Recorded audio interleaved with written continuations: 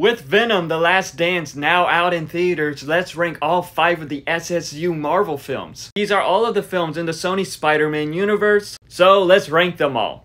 And in last place is Morbius. This film was just bland and not good. I was hoping that it would be dumb fun, but it just wasn't.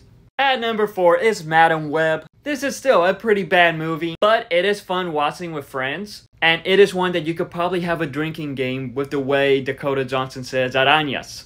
But also with this film, it is pretty bad that it is no longer considered part of this universe. At number 3, it's the first Venom film. The beginning part was slow and it had a lot of dumb decisions, but once Venom bonds with Eddie, it becomes fun.